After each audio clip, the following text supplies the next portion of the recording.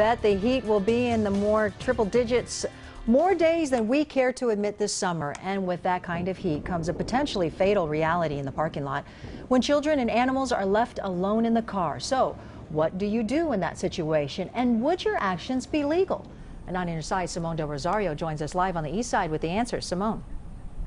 Val, I'd like to start off first by saying that no animals were harmed during this story, but in a day like today, 100-degree heat, it could very easily happen to someone like Roper here if he were locked in the car. A car acts like an oven, and the temperature can quickly rise dozens of degrees, making it extremely dangerous for your pet.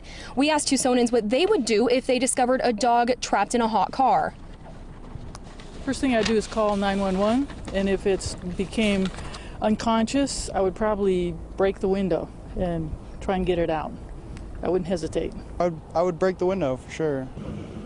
Well, a Pima County Sheriff's detective who specializes in animal cruelty tells me there's no law saying it's legal to break open that window yourself for a pet, but that you should definitely call 911 immediately and let them know there's a dog in distress and let authorities make the call on whether to break out that pet. She says the absolute last resort is to break it open yourself if you're firmly convinced the animal could die. And while many of us consider our pets to be our children, could the protocol be different if we're talking about actual children inside the vehicle, or would you still have to call 911 first? I'll tell you tonight at 10 o'clock. Live on the east side, I'm Simone Del Rosario, KGUN9 On Your Side. Okay, thanks, Simone. I believe you're a bit upstage there as well.